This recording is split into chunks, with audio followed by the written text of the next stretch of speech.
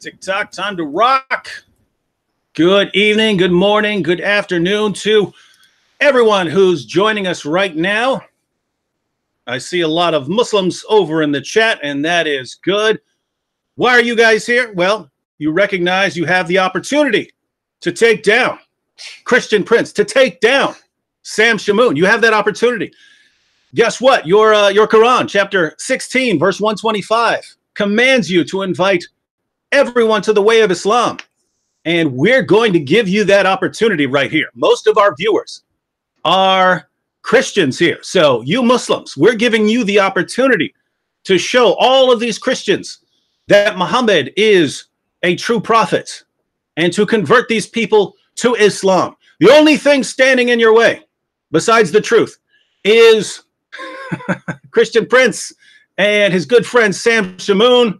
I'm going to stay out of most of this. I'm going to be reading the comments, but what I'm going to focus on during this live stream is I'm going to focus on Muslim comments where Muslims are actually giving us reasons to believe that Muhammad is a true prophet. So if I'm ever looking at the comments and I don't see a comment from a Muslim, then we'll turn to some other comments and so on. But I'm hoping the Muslims here, will give us their best arguments to show us that Muhammad's a true prophet. We're giving you this opportunity. This is free for all Friday, right? Amen. It's a free for all. You Muslims in the chat, you Muslims who sit there raising objections about Christianity over the past few live streams, now you get a chance to show that Muhammad's a true prophet, that the Quran is the word of God.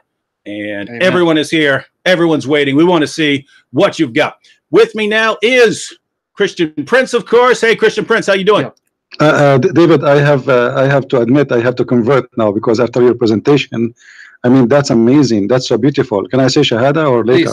Please, take one. Say it right now. By the way, let them confirm they can hear Christian Prince clearly. Guys, let us know that you can hear him clearly because he's going to be talking for most of the time. You guys all hear Christian Prince? Just want to make sure. I'm pretty sure they do because I've got the meter right here. Oh, are you good? Because I'm giving a good readout. Maybe. Oh, I mean, I could turn it up for you, Sam. Oh, because I couldn't hear him. Yeah, there you go. Okay. All right. Good. All right. Praise the Lord Jesus Christ. Okay. We're ready to. All right. So, and we have Sam Shamoun. Sam, how you doing? Praise be the God and Father of our Lord Jesus Christ. That's how I'm doing. So let's just ask Jesus Christ, our Lord, the Son of God, to bless us. Lord Jesus, we love you. We're in love with you. Lord Jesus, thank you for bringing Christian Prince. And I thank you for my fellow soldiers in the field, David Wood, Anthony Rogers, Vocab Malone. Lord Jesus, you know them. Bless us, Lord Jesus, for your glory. Fill us with your Holy Spirit. And Lord Jesus, cover us and your people by your precious blood. Use Christian Prince to convict Muslims to fall in love with you, their only hope of salvation, and anoint us to speak truth clearly for your glory. We love you, Son of God. You are one with the Father and the Spirit, our God forever. In Jesus' name, anoint us. All right. All right. And you Muslims who are in the chat, again, we're going to give you this special opportunity. Post whatever reasons you can think of, whatever convinces you that Muhammad's a true prophet. Post it there in the chat for us. I will put it on the screen. Sometimes the comments come so fast I can't read them all. So if you give a reason and I miss it, just go ahead and post it again. We'll try and get to as many as we can. And there should be plenty because there were plenty of Muslims in the chat before we went live. Right. So now we're live. Now's your chance. Right. While I'm checking out the comments, I wanted to ask a question of Christian Prince first, just because we talked about this on our last live stream. But for people who weren't there during our last live stream, I asked a question because it's a topic that comes up a lot. And Christian Prince, here's the issue. As every Christian in the United States who's never actually interacted with a Muslim knows, if you criticize Islam or the Quran or Muhammad, and you say mean things, you say that Muhammad shouldn't have had sex with a 9-year-old girl, you say any of these things about Muhammad, you're just going to drive Muslims away. They're never going to listen to you. So shouldn't we avoid criticizing Islam and just focus on preaching the gospel? That's what I hear from tons of Christians. Is that correct? Well, this is what they say, but obviously the fruit we witness is totally different. You know, in my program alone, and I'm sure from your work, and Sam is the same, we have hundreds, if not thousands, of Muslims left Islam, and all what we do, we just expose Islam. So those, I remember once a bishop, he says to me, and he's a bishop, you know. He said to me, what are you getting from this? So I said to him, how old are you, sir? He said 70 something. I said, okay, ask me. I will ask you, how many Muslims you brought to Christ? He said, none. I said, ask me the same question. So he could not say anything. So they complain, but they don't want to do the job. So like, okay, if your work is, if your way is not working, let us do our way. And the Messiah, our Lord, he is the first debater. You know, if those people, they knew the Bible very well, you will see that the Messiah, he was debating with the Jews. As an example, he says to them, what do you say of Christ? They said to him, he is the son of David. And then he says, well, if he is son of David, then how David called him my God, you know, my Lord. So this is how the Messiah himself, he share his truth with the Jews. So look like those people, they don't want us to be the same as the Messiah. They don't want us to be the same as Paul, the same as all the apostles of Jesus. All actually, even the letters of the Bible is what? Is about debate. You know, what is the best way to be Christian? So they talk too much because simply they are not the one doing anything, and they blame those who do a lot of work for doing work. Yeah. So they are useless. They are like the smoke which has no fire. Exactly. Can I start up, ask some questions? You got another one? Well, we have some comments, but go ahead. Go ahead and start off. No, yeah, go ahead and start. Good. No, I didn't see any. If you have questions, start it. All right. All right. I don't know if this is actually coming from a Muslim or from someone who wants us to respond to common Muslim arguments, but we have here Muhammad was prophesied in Exodus and Deuteronomy, as well as the Song of Solomon. Now, David, you caught me by surprise. I know Deuteronomy and Song of Solomon. There's actually a prophecy that they point to in Exodus? Yeah, nothing's coming to mind right now. So, Chandler, if you could tell us what you're talking about in Exodus. We know what you're referring to in Deuteronomy and in Song of Solomon. So Song of Solomon 5:16 and Deuteronomy 18:18. So if you have a particular one in Exodus, go for it. So all right, who wants to respond to these? Well, what I want to ask CP, can you give us some reasons to show that Muhammad cannot be like Moses, and Muhammad's God is not like the God of Moses? Because the prophecy in Deuteronomy 18, CP, you know this, I'm preaching to the choir when it comes to you. The prophet's going to be like Moses. Was Muhammad like Moses, CP? Can you help us see? Well, first, you know, we have to take this into steps. Yep. When the Muslims, they say that, they are against the Quran, because the Quran says that Moses, he was sent to the Pharaoh. You know, Moses and Aaron, they were sent to the Pharaoh. Muhammad, according to Muslims, he is the only messenger who was sent to the mankind. So Moses, he was sent to the Pharaoh, but yet he is a messenger for the Jews. And here you see contradiction. In the same time, we notice that the Quran says in chapter 14, verse number 4, we never send a messenger except in the tongue of his people. So in order for Muhammad to be a messenger, in order for Moses to be a messenger, in order all messengers to be the same as each other, then the Quran have to be false, because Allah never sent Moses unless to the people who speak his tongue, but yet we see him speaking to the Pharaoh. Muhammad, he should not be a messenger for somebody from Pakistan, but yet he is speaking to people who they are not Arab. In the same time, when the Muslim, they say that Muhammad is the same as Moses, in which way? The Quran says that in chapter 61, verse number 6, it says, وَإِذْ قَالَ عِيسَى ابْنُ مَرْيَمَ يَا بَنِي إِسْرَائِيلِ إِنِّي رَسُولٌ إِلَيْكُمْ مُصَدِّقًا لِمَا etc. And then he says, there's a messenger will come after me, his name is Ahmad. His name is Ahmad. All right? So when the Muslims, they say that Moses is the same as Muhammad, do they mean that he will come to the Jews? You know what I mean? Mm-hmm. Because if he is the same as Moses, and the Muslim, they say Moses come to the Jews only, that means Muhammad only come to the Jews. He cannot be to the Arab. If Muhammad is a person who is a messenger for all mankind, that means he is not the same as Moses. This is number one. Number two, the Quran says that you have to speak the tongue of the people. Which people? The people who your own people. Muhammad, he did not speak the tongue of the people, and he is not knowledgeable in the book. The Quran confirmed that Muhammad, he have no knowledge in the book, in the gospel, in the Torah, and even in the book of Ibrahim, as they claim. Moses is a person who put, you know, he have a lot of knowledge and he cannot be the same as Muhammad. Additional to that, Moses had miracles. Where is the miracles of Muhammad? Zero. Moses, as example, God, he split the sea for him. God did not, the God of Islam did not even split a watermelon for Muhammad. So how it can be the same, you know? So when a Muslim he say they are the same, they try to say, well, this guy he went through a tough time, and this person go through tough. Everybody, I went through tough time too. You know, I mean, all of us. I've been in war. So does that mean I'm a prophet? Anyone can claim to be a prophet, and if we try to create similarity, all of us we are son of Adams, and we have many ways of being similar, you know. So it's a very silly argument to say that. But I would like you, Sam, to ask the Muslims, those who say they are the same, I want them to tell us how, so we can get how busted. You know what I mean? I'm waiting for the Muslim to say how they are similars. So if you can give me some of what they say, so we can laugh together.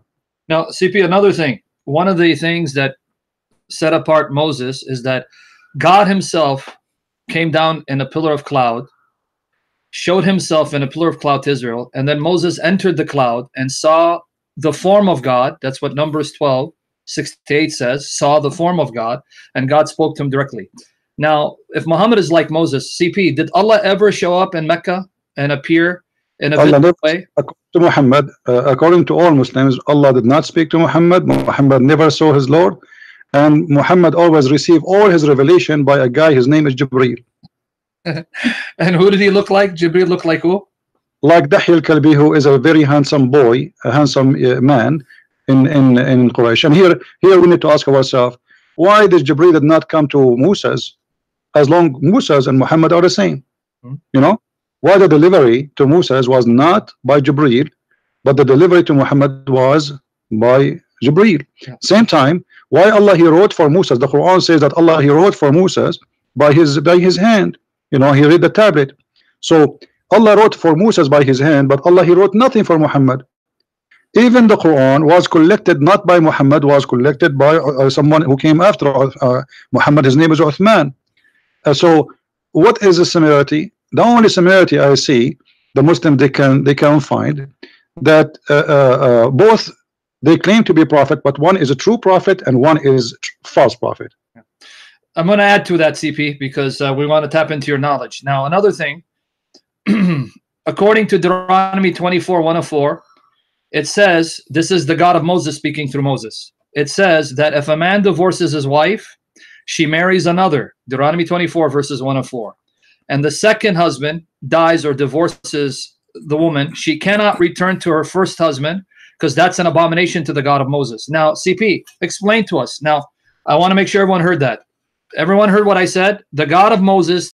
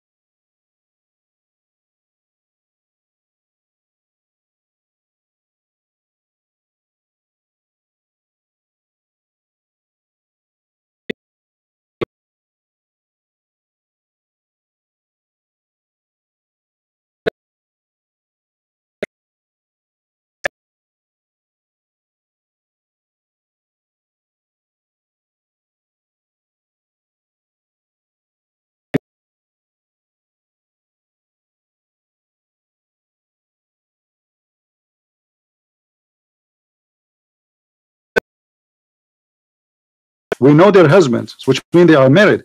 So Muhammad, he said, so what? They are yours. So this is what the verse saying. Even if they are married, you can take them. Yes, exactly. Sorry, you did say that. I just wanted it to come out clear because I want them to see how filthy this religion is. But what else do we have? I just wanted to add one point that would apply to sort of any prophecies that Muslims are want to pull out of the Bible. Because Deuteronomy was mentioned. I just wanted to quote Deuteronomy chapter 18, verse 20.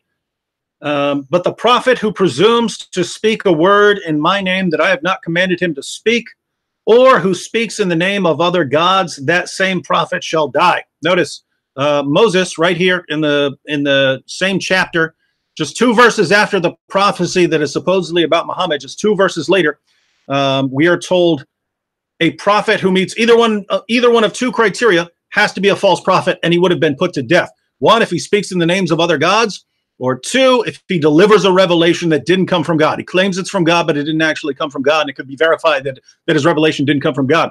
That prophet would have to die.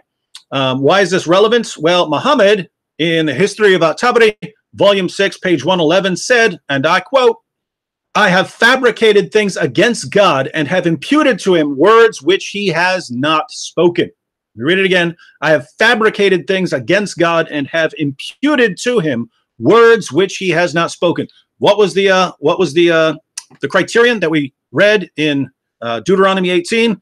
If someone claims to speak in the name of God, but the revelation doesn't actually come from God, that prophet would have to die. Muhammad said that he did it. This is in reference to the infamous satanic verses where Muhammad received a revelation promoting polytheism and then came back and said, sorry, the devil made me do it. According to Deuteronomy, he would have been sentenced to death. So Muslims claim to respect Moses. Ladies and gentlemen, if Muhammad had delivered the satanic verses during the time of Moses, Moses would have said, everyone pick up a rock and hit him with it, and he would have been stoned to death. So notice that would apply to any passage you want to bring up from the Bible, any passage you want to bring up, any prophecy about Muhammad. Guess what? According to the Bible, Muhammad is a false prophet who, during the time of Moses, would have been executed as a false prophet. And we know what the New Testament says about false teachers, false prophets coming, and so on. So Muhammad's going to fail no matter what. All right. Deuteronomy 21:10-14. Someone asked what the verse was. Deuteronomy 21:10-14. Just remember that. Okay. Next questions for CP. What's up? This one's from Abu Bakr Ghazali. Yeah. He says, Muhammad came with Tawheed. So we asked for reasons to believe that Muhammad is a true prophet. And Abu Bakr, who believes in Tawheed, said, well, Muhammad came with Tawheed. So Muhammad came. Now notice the circularity, by the way, already, right? Here is the true concept of God brought by Muhammad. Okay, well, how do you know that Muhammad's a true prophet? Because he brought this concept of God that I've already decided is true. Now notice you could say that about anything, right? If you're a Christian who believes in the Trinity and someone says, how do you know that that's true? Well, because the authors of the Bible brought forth the doctrine of the Trinity, as we all know, and it's true. So this proves that it's the word of God. Do you see the circularity there, Abu Bakr Ghazali? But anyway, so Christian Prince, Sam, why is this a really, really bad argument? That's right. CP, does Islam really teach Tawheed, the worship of one God, or are there other gods? Or did first of all, Tawheed is not worshiping oneness. Tawheed in Arabic mean to unify. So how it is one but it unify? So is it one about one as number or one about unity? The word Tawheed is a wrong word to use to prove the point. And this is proving to us how silly Islam is. They don't speak Arabic, they don't know Arabic, and then yet they use the word Tawheed, which is against what Muslims claim. Because when you say Tawheed, ask anyone. You can type it right now in Google. Tawheed, it means unification. Tawheed does not mean oneness. It means unification. Like, you know, Tawheed al-Duwal al-Arabiya, I just said, unification of the Arabian states. As simple as that. Perfect sentence. So the word Tawheed is wrong. Secondly, as long as Allah is one, and by the way, who cares if Allah is 1 or 10? If there is an Indian guy, he have 1,000 God, but they are true God, still he is a true. Yeah. The number doesn't mean any different. I mean, this is stupid. Like if somebody says I have 10 cars and he have 10 cars, well, they are 10. Hello. So if there's 10 gods, there's 10 gods. If there's one, there's one. That will not change anything. Secondly, if Allah is one, how he say in the Quran in chapter 21 verse number 17, if we desire to take a partner as a wife, lahwan, women, we will take it from ourselves. If Allah is one, how he will marry from himself? I challenge any Muslim to solve the problem, because he is one. You see, the Muslim, when we say to them Allah, he say we, they say this is a majestic statement, like king, we say we. Okay, but here is talking about taking a partner which is a woman. So in chapter 21 verse number 17 it says, had we desire to take to us a partner, and Arabic it says lahwan, which means a female woman, we will take it from ourselves. Okay, how Allah can take partner with ourselves if he is the only unique person who have a kind of himself? You know what I mean, David and Sam? Yes, sir, I understand. That means there has to be more than one for Allah to take a partner from them. Yeah, can we marry God to a woman, normal woman? Can we marry God to a donkey? Can we marry God? I mean, when he says ourself, he himself, he used the word ourself. So as long ourself, it's been from us, and to say from us, okay, that's mean okay, we are the same kind. Yeah. So everyone understood what he just said. These guys blaspheme. Okay. Everyone understood what he just said. When he says that we can take a partner from ourselves, that means ourselves must be a true plural. There has to be more than one, and Allah then can choose from one among those that are with him to be his girlfriend, his lover. So that again refutes Tawheed. What about CP in chapter 112 of the Quran, Surah Al-Ikhlas, where it says Allah Ahad? Can you explain the real meaning of when it says Kul Allahu Ahad? Explain the real meaning of there, because the Muslims have deceived us into thinking that the word ahad there means one. What does it really mean in Arabic? The word ahad mean one of does not mean one. The word one in Arabic is wahid. So when we say wahid, it's mean one. When we say ahad, we mean one of. And this is appear in more than 29 places in the Quran, at least, or 30. And it says all of them. You can check anywhere where it says ahad. And last time actually we spoke about it, that the Quran keeps saying like we don't differentiate with our prophet between any of them, and the word any of is ahad. As an example, if you read Sam, you can read the chapter 3 verse number 73. Okay, let me get it for you, CP. Let me get it. Let me get it, folks. 1 second. Here goes the Quran browser, chapter 3 verse 73. We're gonna get it. So guys, listen to what he's saying, because he knows the Arabic, it's his mother tongue. Don't let Muslims deceive you. Ahad in chapter 112 verse 1 doesn't mean one, it means one of. So Allah's one of what? Now let me read 373 for CP. I'm going to read Pikthal, even though you can correct his mistranslation. 373, and believe not save in one who followeth your religion. Say, O Muhammad, lo, the guidance is Allah's guidance, that anyone is given the like of that which was given unto you, or that you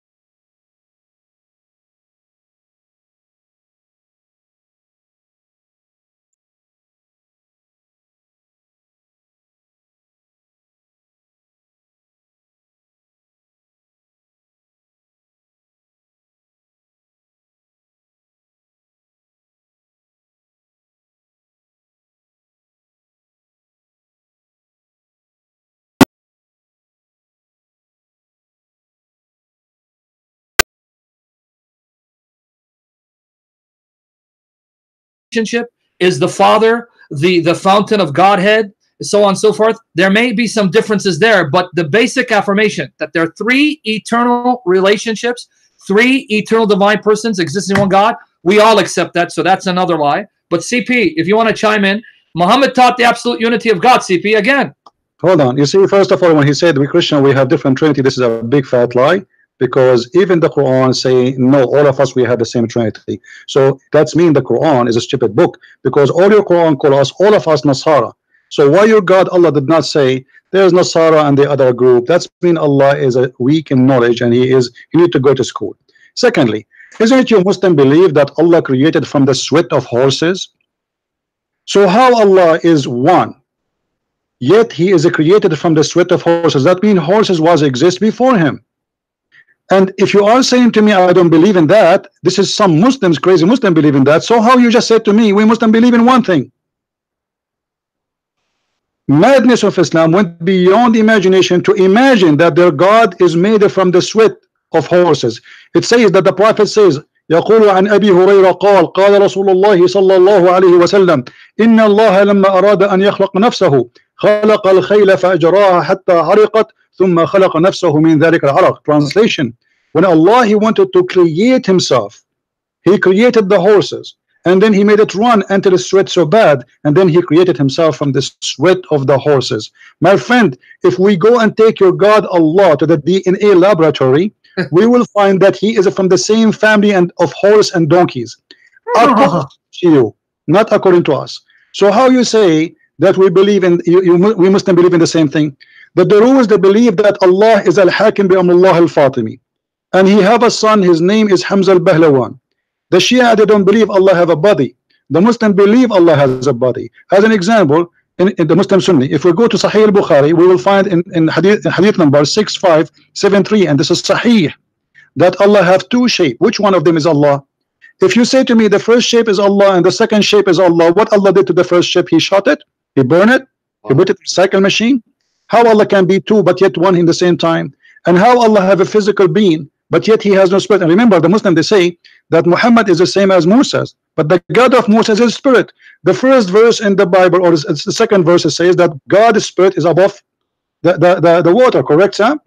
Above right? The water. So God of Islam, all of us, we knew that the God of Islam is not a spirit.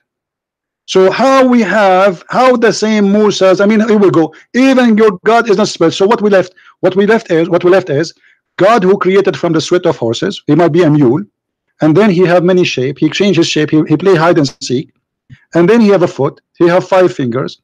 He have an ass. He have a face. He have eyes, but yet he have no spirit. That is a statue. That's an idol. So how you Muslims, you say to me we have one unique God when every group of you have total different of God? The Shia, there's many groups have two different description of God. The Sunni, there's many groups, they don't agree with each other. Actually, the Sunni, they were slaughtering each other about how to describe God. Actually, not only that, the Muslims themselves, they don't agree if the Quran is created or not. Every group have different opinion, and now we have to divine because of that. Because if you say the Quran is not created, that's mean we have the uncreated Allah and the uncreated Quran. As long as the Quran not created by Allah, then we need to ask who is the divine who created the Quran? Yeah. Unless the Quran is a divine by himself. So now we have two divine. So how you have one God, unique God, but yet you have two uncreated divine? Good question. Now, I hope you guys got your answer about Tawheed. That's a myth. Even Tawheed means to unify. Any other questions for CP? I'll ask him if there's any. I mean, if we're ready to go on, we have some more we have some more arguments. In fact, we destroyed the Tawheed thing. So, in fact, we've got the clearest proof you've ever seen in your life here. Ready? Yeah. What is it? It's come from Osama's here. Osama's a gentleman yesterday. He said there is a miracle when there was an attempt to capture Prophet Muhammad. Prayers of Allah, prayers of Allah be upon him and peace, in cave when a bird lay eggs. And in fact, there are two versions of this, right? There's the one with the spider, the spider with the web. So Sam, go ahead and tell us about this, or CP. If you CP, what I wanted before you answer this miracle, you're gonna explain. No. Before this miracle, before he answer, I mean, I want him to answer. Show us the reference. Yeah, this story does not exist. It's a lie. Osama Mas, you heard the challenge. Show us the reference. But what I want you to explain to us, CP, this man just said, Sallallahu Alaihi Wasallam. That's another thing. Who does Allah pray to when he prays? And by the way, CP, remember, Allah does salah for, not to Muhammad. Okay? Yeah. Don't you make sure, because hijab's going to come after you. CP, explain to us, how does Allah perform salah? Because that means prayer and worship. So does the Muslim God worship? Well, the word salah, or every Muslim, you ask him how to do what if we want to do the prayer, what we do, we say salah. It's very easy. So because this is embarrassing, so the Muslim, they say Allah and the angels are sending a blessing. But look, by doing that, what they did, they destroy Islam.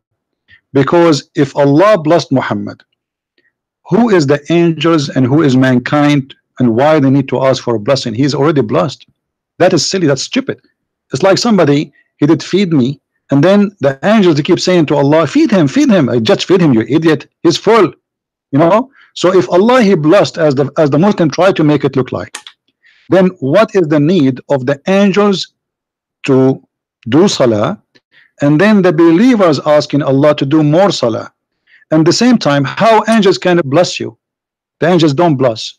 God will bless only. Exactly. Angels, like when I say to David or Sam, bless you, actually I'm making a short sentence, says may God bless you, because I cannot bless anyone. Exactly. Blessing only come from God.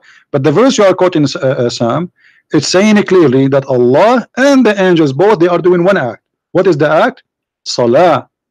So if the word salah mean a blessing, that means angels and Allah are equal in ability. They can both do blessing, and they are the source of a blessing. But this is against what God is about. So when the Muslim, they say we believe in one God, you just made the angels God too, because angels, they can do blessing too. And what the blessing mean, Sam? I mean, give us like description. What the blessing mean when we say blessing? Yeah, well, when I say blessing, I'm asking God to guide someone to the truth, to provide for his needs, to keep him healthy, and to give him eternal life. That's what I do when I say God bless this person. Okay, but this is mean the angel. If the angels can give Muhammad the blessing, they can give him all those things, correct? Exactly, yeah. But that's mean they are God too. Yep, exactly. You know? Not a problem, Muslims. So you got a problem. All right, well, we got another miracle here. You guys ready? What's another miracle? Another one? We have another miracle here. And this one, you do know the sources for this one. Muhammad traveled to heaven. That was a miracle. And wouldn't that be a miracle if Muhammad actually rode up to heaven? Seven on heavens. That creature. Seven Yeah, going heavens, straight man. through all of them. Clearly Seven that's not heavens. normal. That has to be a miracle. So if Muhammad performed that miracle, how do you guys possibly reject him? I mean, obviously That's he's a true prophet. Okay. If he flew up to heaven. You're busted, CP Abdul. How are you going to refute that? David, we have a problem here. This Abdul, now he will leave Islam, because where in the Quran it says Allah, he took him to heaven. I will shave my 20-foot beard if you can show me the verse. Come on, CP. You can't just follow the Quran alone. You need hadith. Astaghfirullah. You know this. The Quran says, or what the Quran says, that Allah, he took Muhammad to the farther mosque, not to the heaven.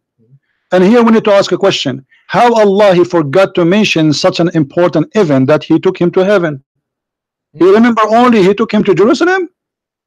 It's not important to say I took him to heaven. It's important to say I took him to Jerusalem. Which one is farther? This is how silly the Quran is. Because if Allah, he took him to the heaven, the Quran should say, and we took Muhammad to heaven. But what Allah says in chapter 17 verse 1, I took him to the farther mosque. And by the way, where is the farther mosque? The Muslims say it is Jerusalem. What is the proof? All what it says, Al-Aqsa. Aqsa, there was not exist. There was no mosque at that time in Jerusalem. That's stupid. So where Muhammad he been taken? Which mosque? Nobody knows. So Muslims, they have fantasy, and then to complete the fantasy, they create stories in the hadith. Now, if we go to the hadith and we see how Muhammad he went to the seventh heaven, you will die laughing. In the story, it says that when he went up to the seventh heaven, before Allah he take him, Allah he cut his chest, and then he cleansed his chest from all the dirt and all the guilt. Question, Sam. Question, David. Did God of Moses did a plastic surgery to any of his prophets to take them to heaven before he take them? CP, this is the miracle of the Quran. It's foretelling plastic surgery. What's wrong with you? You know what the purpose of the surgery? I mean, if in the Muslim they say if Allah wants something, He say be is going to be. So why He send the three angels? One of them is Jibril. They put Muhammad in the table and they start cutting his belly and taking off his livers and his stomach, and then they wash it with Zamzam, and then after that they install a dish of faith and dish of wisdom. Have you ever heard of wisdom coming in dishes, Muslims? Here we notice, but Sam, David, did Moses get his wisdom in dishes?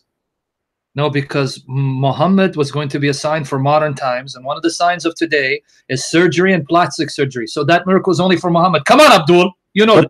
But are you saying that the faith of Muhammad is made from silicone? Yeah, it's a miracle. What's wrong? Now you can get silicone faith. Why not? Hey, check out this comment here. We have a Muslim saying Allah prays on Muhammad, not to Muhammad. Just so you guys know. So he admits he prays. Yeah. Allah prays on Muhammad, not to Muhammad, guys. So he admits he prays. If Allah prays once, He prays. That's it. He prays. But it's on Muhammad or for Muhammad. It's not to Muhammad. Come on, that Allah's pray. He prays. It's too late now. It's like you say he paint for Muhammad or he paint for somebody else. Who care? He paint. You know, that's it. I mean, when you say the Muslims are really funny. All right, so you guys are saying you're not persuaded by Muhammad's trip through the seven heavens. I almost was, but he convinced me that the plastic surgery part was even better. Now, in the Muslim sources, isn't it true that he was in bed the entire time? So at best case, yes, it says he never left his bed. He never left his bed. So best case scenario, it's some sort of vision, which I don't know how that would be some sort of verifiable miracle. I could fall asleep right now and have some sort of vision of myself going to heaven. No Muslim's going to take that as any kind of evidence, not even the slightest, that I'm a prophet. And yet we're giving the Muslims an opportunity here to give their best arguments, their best material, and they're giving arguments that they would never accept for anyone else. If it were anyone other than Muhammad, they would say this is zero evidence. Yeah. Somehow, when they say it about Muhammad, it's clear proof. All right. Go ahead. He have an evidence. We have to admit. Look at this. Muhammad, he said in Sahih al-Bukhari, when Allah, he took him with Jibril by the flying donkey, he found there the river of Euphrates and the Nile. Now, isn't it the Nile and the river of Euphrates in heaven? They are. So how Muhammad he knew this? You know? So look here. Muhammad, he claimed that he found the Nile River coming from heaven. And both of them, the Euphrates, is coming from under the tree of Lut. If you go to Sahih al-Bukhari, let me get the reference. Hadith number 5610. Sahih al-Bukhari. It says that when he went there,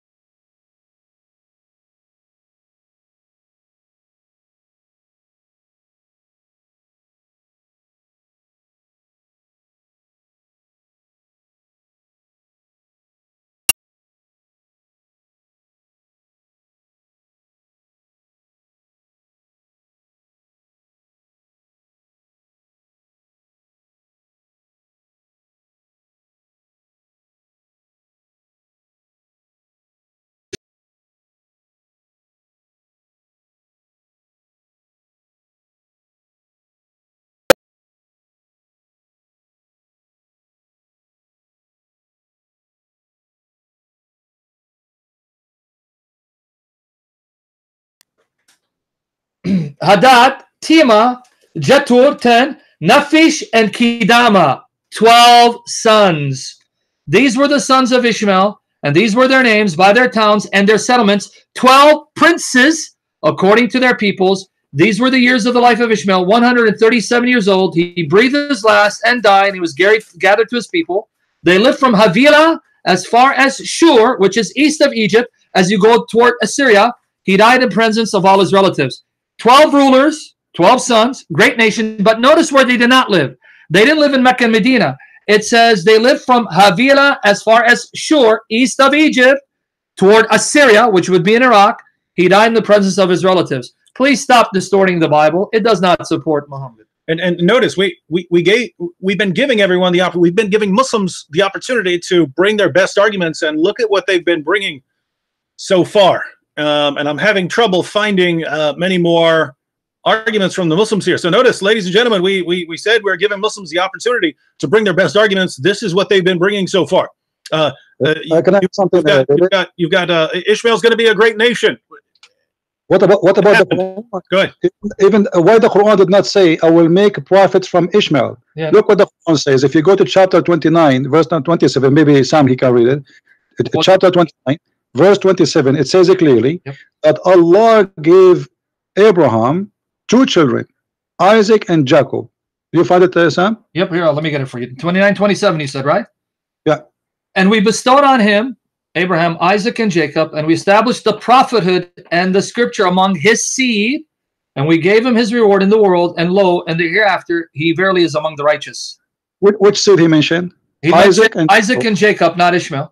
So where is Ishmael, and why he did not? I mean, how you drop the elder in the family? You drop him down.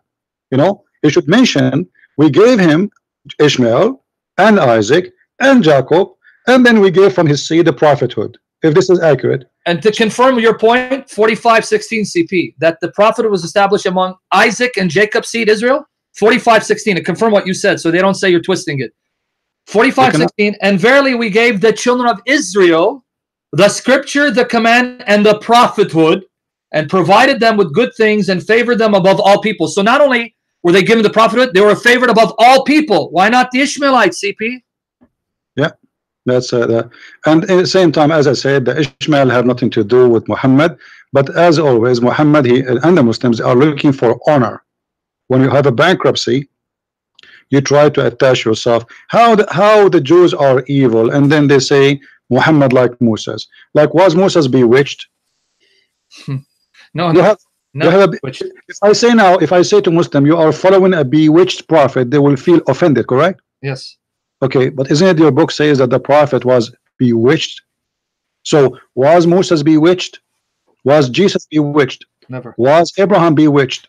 Which prophet was bewitched? Why only those crazy stuff happened only to Muhammad? Yeah. To the point it says in the hadith, the prophet, imagine, this is a miracle. The prophet, he imagined himself that he done a thing, but in fact he did not, including sexual intercourse. So how we can trust a man? He imagined he done thing. What about he imagined that he saw an angel? What he imagined that the angel was squeezing him? And by the way, why the angel squeezed him? Have you ever heard of an activation of like, did God squeeze Moses 3 times? Did God send an angel to squeeze Moses or Isa or any prophet 3 times? And why 3 times? And what happened before the squeezing and after the squeezing? Muhammad before the squeezing was mayonnaise, after the squeezing became mustard. What the squeezing for? Precisely. CP, I want to emphasize again, because people need to catch this. Notice what you said, and I want you to hammer it. Not only was Muhammad bewitched, he was bewitched to the extent he thought he was sleeping with his 11 wives. CP, what does that say about his mind that he thinks he's sleeping, having sex with women? That means something was happening to him where he's thinking he's engaged in intercourse. Now, how embarrassing is that his God would allow that to happen? That's not only embarrassing. If you ask the Muslim, they say this is to you, this is black magic. Okay, black magic come from who? They say it's evil from Shaitan. Yep. Okay, but isn't it the Quran says that Allah will never give authority to Shaitan over anyone except those who follow thee? If you go to chapter 15, verse number 42, if you can read it for us, Sam. 15:42. I'm gonna get. I will say it in Arabic and read it in English. Inna ibadi laysa laka alayhim سلطان إلا من اتبعك من الغاوين. Lo, as for my slaves, you have no power over any of them, save those who are wrong and follow you. Okay, so in order for the shaitan to play black magic on Muhammad, he have to be following shaitan. That's what the verse saying. So this is a protection from Allah, a promise from Allah, that shaitan have no authority over any Muslim. What about Muhammad? So Muslims, they say that Muhammad is ma'soom, which means is protected. He don't do error. He don't do sin, but the Quran says he commits sin. So here you see the clear contradiction, how Muhammad get himself busted. But I will tell you what happened. Muhammad, because obviously he is a crazy mental man. The Arab at that time, as every time, when they cannot explain a medical condition, they say he was bewitched. So Muhammad obviously is suffering from a very harsh condition. He have a, what they call it, schizophrenia, and I'm not sure from the English word. They can correct me. Epilepsy, right? So like not only that, like he have 2 personality or 3 personality sometimes. Schizophrenic. He's schizophrenic. That would be multiple personality disorder. It's correct. Yeah. So here you notice Muhammad, he speak about things he had done, and then the other person, he don't remember what he had done because he's a different person. So he say I did that, but he in fact he did not. There's a movie, it's called The Perfect Host. If you watch, we'll see it's exactly about Muhammad. A guy, he sent letters to himself. He sent the postcard. He sent postcard from his girlfriend to himself. I don't know if you watch it. It's very. I watched it because of you, CP. You mentioned it years ago, and I went and watched it. Yeah, it's very funny because it's exactly Muhammad. This guy, he sent letters to himself, and then he believed that this letter is coming from his girlfriend. So Muhammad, he sent letter to himself, and he believed it is Jibreel who gave it to him. Oh man, okay. I'm not supposed to laugh, CP. You're making me laugh. Stop. Any more questions for him, or I can ask him? Yeah, this one's a little off topic, but I'd like to hear you guys respond to this. Here, our Muslim friend is going to educate you on jihad. So notice, guys, we're giving Muslims every opportunity in the universe to give their best arguments that Muhammad is a prophet. We have a mostly Christian audience, so what better opportunity can you have to reach people with the message of Islam than right now?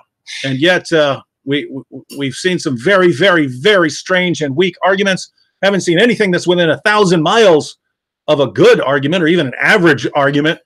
In fact, I have to confess, most of what I'm seeing from the Muslims in the chat is trying to change the subject to something else, trying to attack Christianity or something else, even though we're giving you the opportunity to defend your prophet right now. But this is on a little bit different topic, but it is worthy of response. He says 2 elements of jihad are spreading the word of Allah and joining good while forbidding evil. First, meaning the upholding of Allah's word. Second, means to spread the good doings while preventing evil ones. So guys, Christian Prince and Sam Shamoun, jihad means 2 things. It means spreading the word of Allah or doing good things and forbidding evil. So why in the world would you oppose jihad or resist jihad when it's just spreading the word of God and doing good things? Come on, guys. Come on, CP. You can't refute this. I challenge you. Sure. You know, in the hadith, Muhammad, he said in Sahih al-Bukhari that the best of mankind are the Muslims because Islam is a supremacist cult. Chapter 3, verse 110. Interpretation of the verse according to Muhammad, he says, the best for mankind are those who bring them with the chains around their necks till they embrace Islam. So this is the good deeds of Islam, is to slave people, putting chain around their neck, and then you force them into convert to Islam, and that will make Islam a perfect deed religion. You are the best of mankind. And I will send you the link, David, and Sam, maybe you can, I don't know if you can put it on the screen so people they can see. But this is what this is. Let me post it. Actually, I will post it in that chat. I don't know if it can go through. I'm not sure. Let me see. Let us see. It cannot go through. No, it cannot. I will send it to you. But you see here, when the Muslims, they speak about their own way of jihad, and then their prophet, he speak about totally different thing. That to bring people to Islam, a Muslim they are the best of mankind, and because they are the best of mankind, they have a duty to enslave everybody, to bring him like a dog, putting a chain around his neck, and the purpose is noble. What is the purpose? To embrace Islam. So this is how the noble Islam work. We enslave you, we humiliate you, we rape your wife, and we killed you, and we take your money, but our purpose is noble. It's like a thief who rape, and then he makes some donation to the mosque. You see the point? Yeah. Now I have a question from an ex-Muslim for him. Can I ask it for him, or? Yeah, go ahead. Okay, the CP, this is an ex-Muslim. I'm not going to mention his name because it seems like he still lives in a Muslim country, but he wanted me to ask you this. He goes, please ask CP on my behalf a question. As an ex-Muslim who lives in a Muslim locality, so that's why I don't want to mention his name, should one learn Arabic and Islamic alim course, take a course on Islam, to better confront my family? Last time, when I tried to speak of my faith, because he became a follower of Jesus, my family called Imam, and he just pushed me off, calling me psychologically ill. And he said the history was written by the Jews, and the book says Islam is true. So Islam is true, and Islam is true because the book says so. So circular reasoning. So he just wanted to know, do you advise him to study Arabic? And he said something about Islamic alim course, like learn from Muslim scholars, so that Muslims don't accuse him of being psychologically ill, but that he's educated, he knows the religion and why he rejected. What's your advice to this young brother who loves the sake of Jesus? Thank you, my friend. I love him too. First of all, I have a degree in Islamic law, but in our school they never taught us anything real about Islam. Nothing real. So all the study you do, you don't study from anyone. You study by your own. Islamic schools, they say nothing except Muhammad was perfect, the Quran is amazing. So all those stupid things, you have to dig for it by yourself. So if you think if you go to an Islamic school you will learn about Islam, you are mistaken. And actually 99% of things I say to Muslims, including those who have a beard, they say we never heard this before. So you will learn from who? The Quran says clearly that those who Quran call them scholars is the one who say we believe, not the one who knows. So how you want to learn from people who are considered to be scholar just because they say we believe? If we go in the Quran, and Sam, he can confirm in chapter 3 verse number 7, it says, and those who they have a deep knowledge, they say we believe. So what is the certificate for you to be considered a scholar? Say I believe. That's it. So I hope he heard your question. He's been influenced by you. Glory to Jesus. May you influence more people. And I pray these young soldiers become warriors for Jesus Christ and are sealed by the Spirit. And I pray that for all of us. So I hope you got your advice, brother. I'm not going to mention your name for your safety. And the Lord loves you and watches over you. Do you have any more questions? Yeah, I already put it up on the screen. This is similar to the last one. He says Muslims here. He says Muslims love Jews. I think he means, given the rest of what he said, that Muhammad loved Jews. He had a Christian wife, and he stood up out of respect at a Jewish funeral. That's it, CP. You're busted. So, come on. How much more tolerant and peaceful could Muhammad possibly be? He loved Jews. Never said anything critical of Jews. He had a Christian wife, and he stood up out of respect at a Jewish funeral. He's basically the most tolerant and respectful person in history. Better go to the mosque and take shahada now, CP. Ya kafir. Yeah, well, the Quran, all of it is about cursing the Christians and the Jews, and not only cursing, is about taking an action by violence. As an example, chapter 9 verse 29 specifically says kill them. But as long as he is saying that he married a Jew, can he tell us how he got the Jew wife? He raped her. He married her. How he married the Jew? I mean, he went to her family. He said, I want to marry you. Give me your daughter. No, he went, he killed her husband. He killed her father, he killed her brother, and he raped her. If this is what makes you believe that this is love, well, I hope nobody will rape your wife and say I love you too, just to confirm love to you in the way you think. So this is stupid to say. Secondly, isn't it the Quran says that the most enemy to Allah is those who call themselves Jews in chapter 5 verse number 82? Isn't it the Quran says in chapter 5 verse number 28, that's 328, you have to lie to those who they are not Muslims, specifically the Jews? And what about chapter 5 verse 51? It says take not Christians and Jews as a friends. So when you say that Muhammad, he liked the Jews, he loved the Jews, when he killed them, he raped them, and he taught nothing but ugly stuff against them. Actually, Muhammad is the only one who believe that lizards are Jews, rats are Jews, monkeys are Jews, and pigs are Jews. Look like this is a lot of love. And here you see, by the way, Muhammad, he have a phobia from the Jews, to the point Muhammad, he said in the hadith that if not Eve, no woman betray her husband, and if not the Jews, no food will decay. Is that the love of the Jews, to blame the Jews for everything? And this is in Sahih al-Bukhari. You can read hadith 3399. This is too much love, my friend. Where's the love, folks? Where is the love? You've been anyway.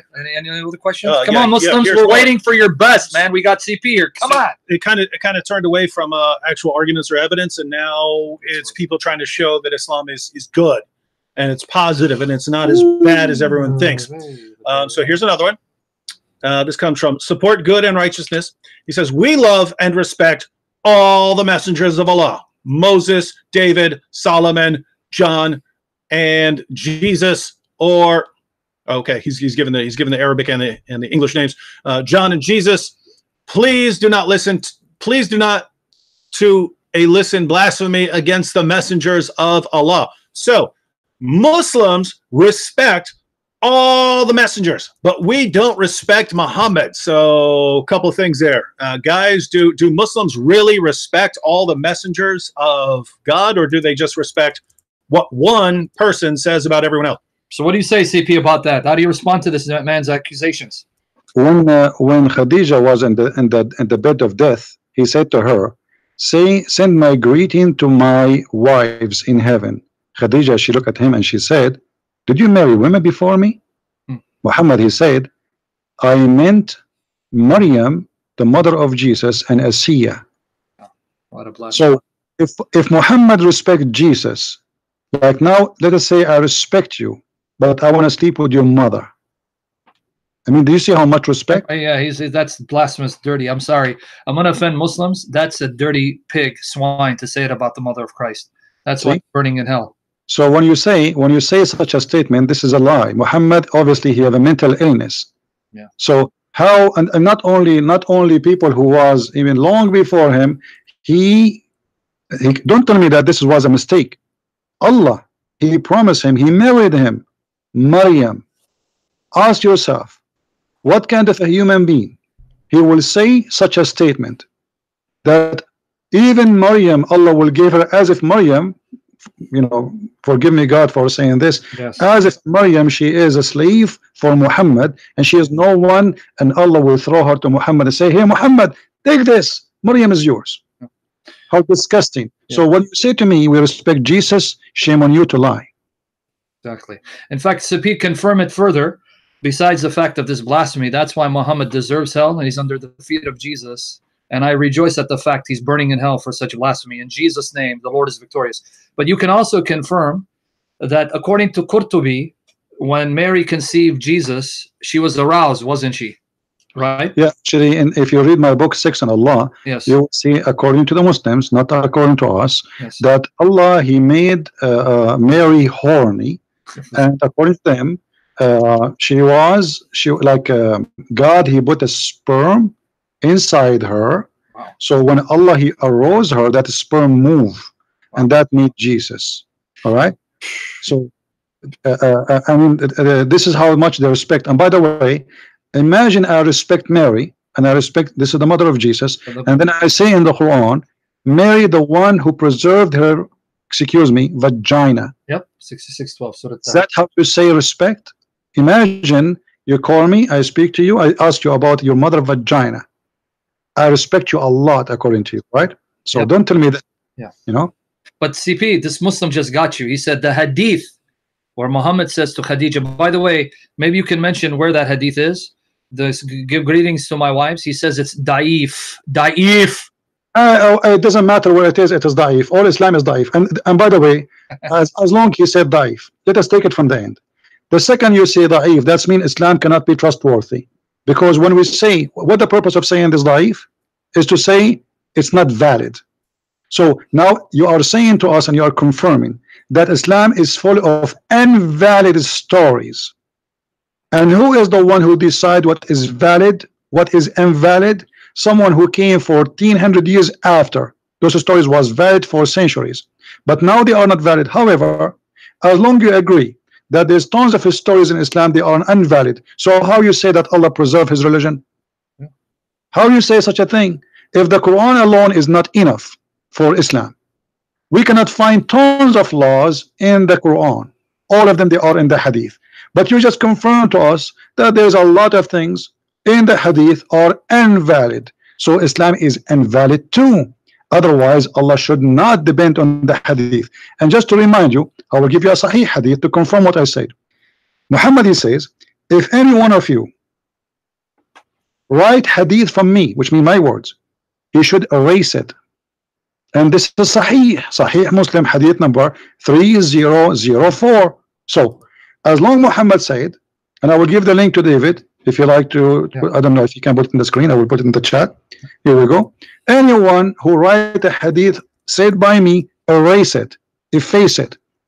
Okay. Thank you. So now if we efface the hadith, all the hadith, and we keep only the Quran, how we can follow Islam? It's impossible. There's a video of Zakir Naik was saying to the fool who says we do not need hadith. He said, so how you do prayer? How much you pay zakat? How he's counting for them that Islam is invalid without the hadith. So Muhammad said you should not follow hadith, not me. And if you write it, erase it. And look how silly and stupid this cult is. He just said to you, don't write it down. You wrote down what he said. I was going to ask you. It's like, you know, the Prophet says, don't paint my wall, and I paint the wall and say the Prophet says, don't paint in the wall. Beautiful religion. It's beautiful. Come on, CP. This is the beauty of Islam. It's so illogical that it starts making sense. What's wrong with you? I did post the follow-up here, and we do not make any distinguish between them. Prophet Muhammad, peace be upon, respected all human being. He was sent as a mercy to all mankind. La hawla wa la quwwata illa billah. That's what he says. So Muhammad was sent as a mercy to all mankind. He respected all human beings. Guys, is it true that Muhammad respected all human beings? Come on, CP. You can't refute that. It's 21:107 the Quran. He's a mercy unto all mankind. Come on, refute it. The mercy prophet in chapter 8, verse number 12. Can you show us, Sam, what it says, or David? Verse 12, right? Yeah, let me get it for you right here. Chapter 8, verse 12. Come on, he's a mercy. What's wrong with you, CP? I don't know why you have this anger in your heart. Yeah. What's wrong? Okay, let me read it for you. I don't know, man. This guy used to be nice. What happened? When your Lord inspired the angels, saying, I am with you.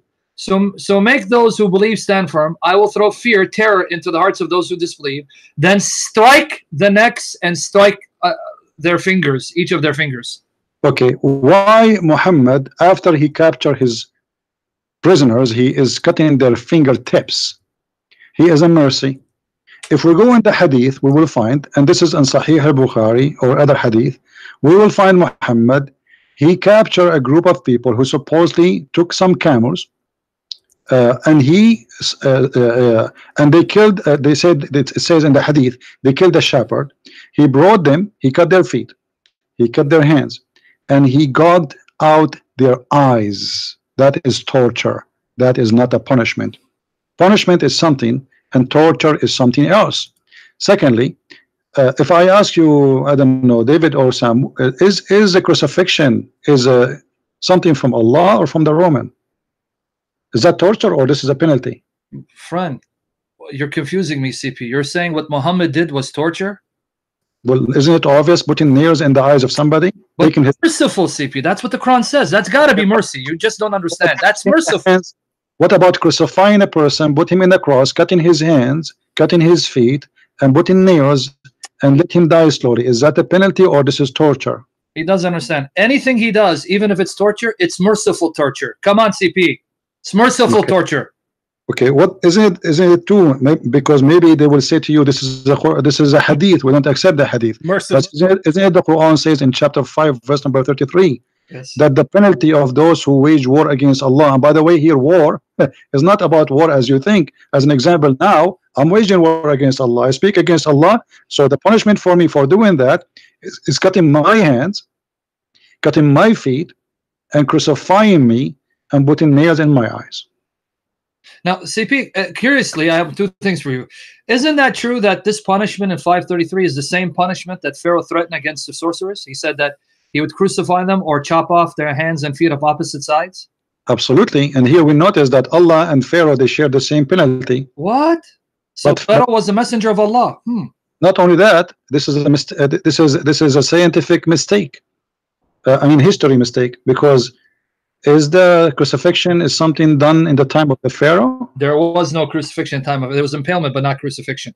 Yeah. So here again, Muhammad is making another stupid mistake. Okay. And why is adopting the Roman or the Pharaoh crucifixion? Exactly. Now here's my question for you then. What do you do with Qurfa? Was he merciful in torturing her? Qurfa? Qurfa, she was the enemy of the Prophet. Over the age of 80, he tied her legs in 2 camels, and he ordered them to run in 2 different directions, and he cut her 2 pieces when she was alive. Wow. And that's absolutely, thank God there's no video camera at that time. You see, everything you saw in ISIS is nothing compared to the ugliness behave of Muhammad. Nothing. Yeah, but CP, that's daif. Come on, Qurfa, that's daif, brother. Daif. No, the story of Qurfa is authentic, and all Muslims believe in it. And not only that, they praise it. Not a single Muslim he said it's not true story. Okay. So,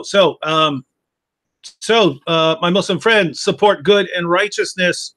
You've said that Muhammad respected all human beings and was sent as a mercy to all mankind, and yet we know that Muhammad chopped people's body parts off, burned their eyeballs out with hot nails, and would have a woman ripped apart by having camels go in opposite directions. So tying her body parts up to the camels and then making the camels go in opposite directions and ripping her apart. So, man, if that's mercy, I would hate to see what violence is. Yeah, if that's the mercy. Go ahead. Muhammad tried everything, David. He tried everything to scare people. Terror have stages for Muhammad. So, as an example, when Muhammad he saw Muslim women, he said to them, "All women, give it charity." He want their money because most of you will go to hell. So, in order to get your money, he scared the hell of you. And women start taking their ears and their bracelet and give it to Muhammad. Muhammad he saw the Christian, chapter 4, verse number 47. He said to them, "Convert to Islam before Allah he erase your faces and your eyebrows, and he make your nose go inside your head and make you flat." If Sam he can read it. Yep. And here, by the way, this is additional proof that Muhammad is a false prophet. Here we go. He threatened them, and that will be done to you now, not in the judgment day. The same as I did it to the Jews, I made them pigs and monkeys. So Muhammad he threatened the Christians. If you don't believe in me, Allah will do the following. Read it for us, Sam, please. Yes. Chapter 4, verse 47. O you who believe in the scripture, believe in what we have revealed, confirming what is with you, before we efface faces, and then it says, by making them like the back of necks, in the parentheses, the commentary of Halali Khan, without nose, mouth, eyes, etc., and turn them hindwards or hindwards, or curse them as we curse the Sabbath breakers, and the commandment of Allah is always executed. Allahu Akbar! This is a false prophecy, David or Sam? Because he promised, if you don't believe in me, Allah will do that to you. This is not in the judgment day, because it says the same as we did already to the people of the Sabbath. What he did to the people of the Sabbath, they did fishing in Saturday. Allah he made them pigs and monkeys. So now, after 1400 years ago, until now, not a single Christian, Allah he did that to him. Additional false prophecy, because it's prophecy, isn't it? Yes. When I say Allah will do this to you if you don't believe in me, you know, and that is in his time, not after he died.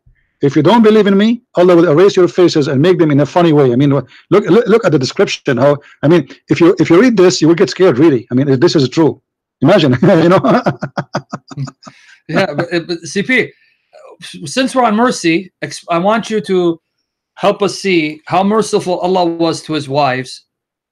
For example, Muhammad married Aisha when she was 9. When he died, she was 18. And all the other wives were in their teenage years and left them with no children, and they could not marry. And Aisha lived for many years childless without a husband. Was that merciful to do that to these women? Muhammad, he forbid his wives from marrying after him. And that is showing you that he is suffering from mental illness. If you ask any Muslim, a woman who is divorced or she is a widow, is it better for her to stay married, to stay single, or to marry? They say no, it's better to get married, because that will prevent her from going wrong. All right? And then suddenly, just because they are the wives of Muhammad, that is a privilege to Muhammad, and no one else have such a privilege? And here you ask yourself, one of the common things a cult leader they share, they make a privilege for their own. The privilege is about money, about sex, about power. Is that correct, Sam? So Muhammad here, he made in chapter 33, if you read it, chapter 53, it says, Allah allow me to marry this and have sex with this and sex and this and this and this and this and this and this, and then and any believing women she gave herself to the Prophet so he can F her. And this is a privilege only to the Prophet. Question: what does privilege have to do with Islam?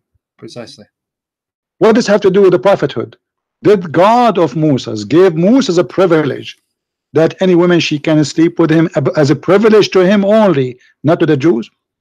Why Muhammad he can have limited of unlimited women and Muslim they can have only 4? Because Muhammad have a privilege.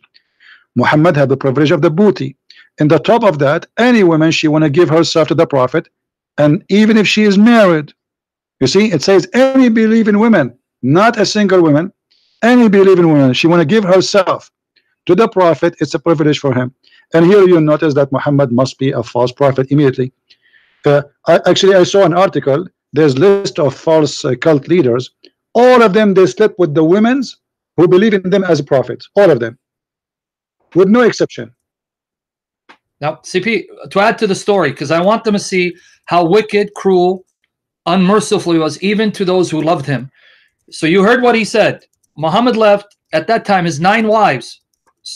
When he married most of them, they were in their teenage years. So when he died, most of them were in their early 20s. Aisha was 18. Left them all widows and in their early 20s. Aisha 18.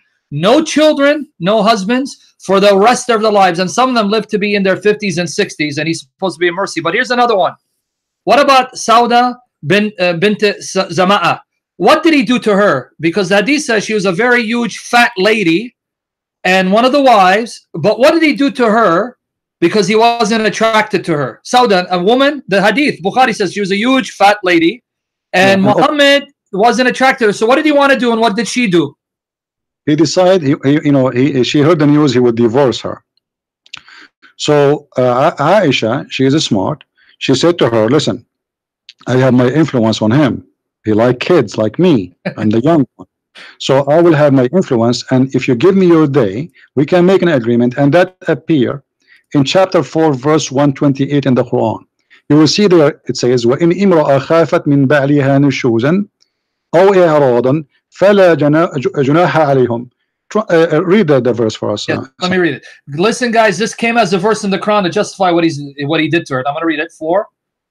4:128. We have articles on this as well. And if a woman, guys, pay attention. If a woman fears cruelty or desertion meaning her husband deserting her on her husband's part, there is no sin on them both if they make terms of peace between themselves. And making peace is better, and human inner selves are swayed by greed. But if you do good and keep away from evil, verily Allah is ever well acquainted with what you do. So how Muhammad here, the hypocrite, he gave, it's okay to be nushuz. You see the word nushuz is the same word used in chapter 4 verse number 34, where it says if a woman she do nushuz, we beat her. But a man in Islam, if he do nushuz, it's okay. The woman she have to agree. Otherwise he will throw her in the street. The poor woman Sauda, she became old, and now Muhammad is going to throw her in the street. So what is the solution? She agreed in the terms and conditions which made by Muhammad and Aisha, that her day will be given to Aisha, and 1 day more to Aisha mean what? Mean more money. If you remember, there's a hadith, Sam and David, speaking about that Aisha and the other wives, they were fighting over the gifts, that all the gifts goes to the house of Aisha. And this is why Aisha is interested to take the day of Sauda, because that will be extra day where more money come. Yeah. You know, it's not about she is in love with Muhammad, she want the money, the gifts. CP, don't forget, that means extra inspiration because Muhammad will have another day to be in the dress of Aisha, right?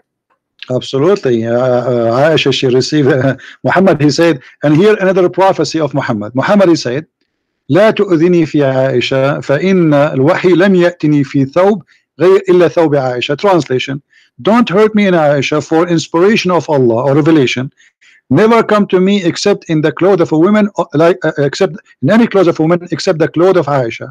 So here the Muslim, in order to cover that, some of them they say this is not about the clothing, this is about house.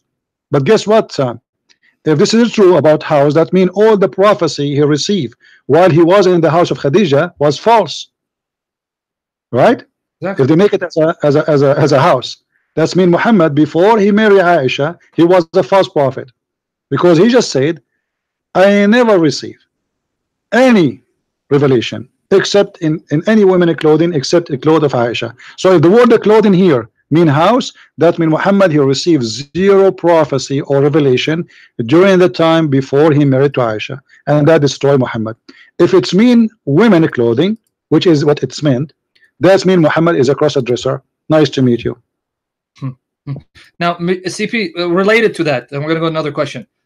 Since Muhammad had 11 wives, each one of them had to be given a house. That means Muhammad had 11 homes, but they tell me Muhammad was poor and not rich.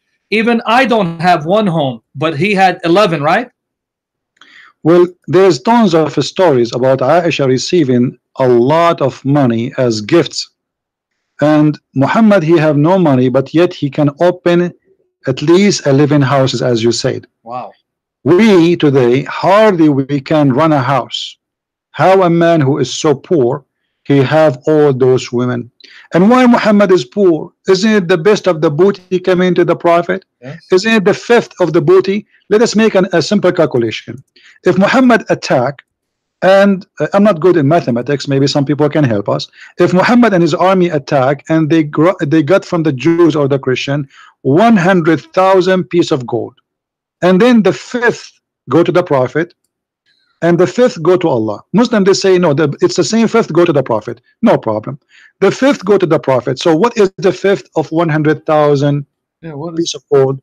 20,000, correct? Yeah. So he gets okay. 1,000. Wow. Say Muhammad, he have an army of 10,000 only, and he got 100,000 piece of gold, and now we have minus 20,000.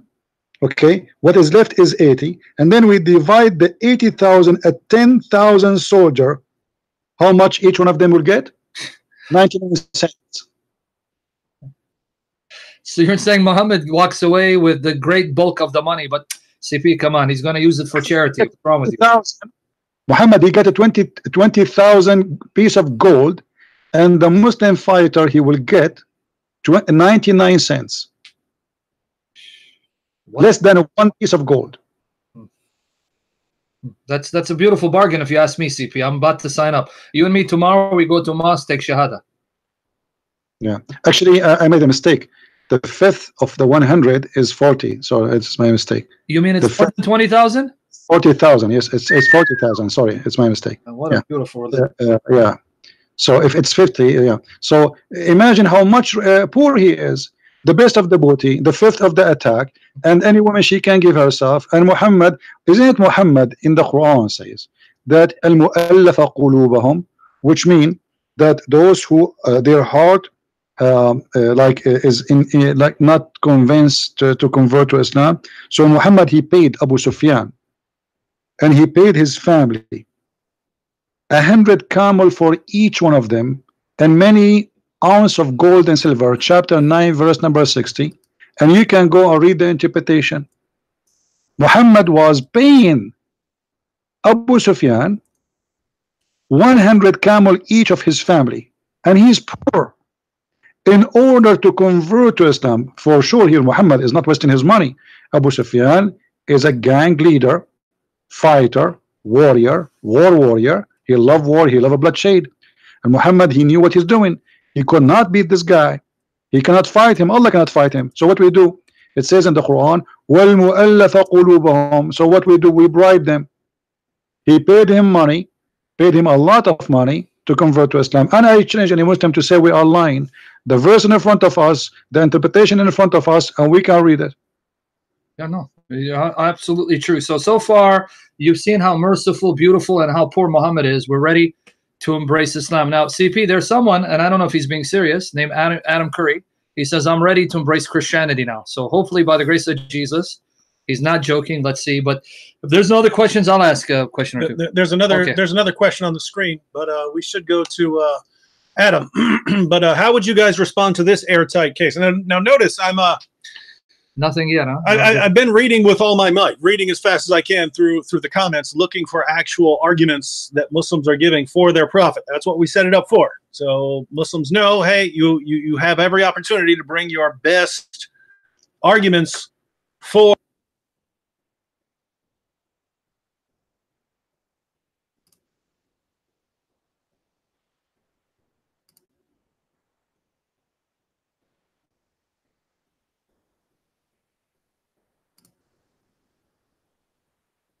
this airtight case. And now notice I'm nothing yet, huh? I've been reading with all my might, reading as fast as I can through the comments, looking for actual arguments that Muslims are giving for their prophet. That's what we set it up for. So Muslims know, hey, you have every opportunity to bring your best arguments for the prophethood of Muhammad. You've come up with nothing, and this is the most recent one I found. Islam always were the wealthiest and smartest civilization. How? And examples are Baghdad and Syria. So how? Islam always had the wealthiest and the smartest civilizations. So just, and guys, if you don't see that, just look around at the world today. That's why anyone who wants to learn science, anyone who wants to learn physics or biology or chemistry, where do they go? Saudi Arabia, because that's the capital of this. That's the capital of the educational capital of the world. That's why everyone goes to the Muslim world, because they have the smartest civilization, and obviously the wealthiest. I mean, if you look at a place in the Middle East, it makes the United States, of course the wealthiest nation in the world, look like a joke.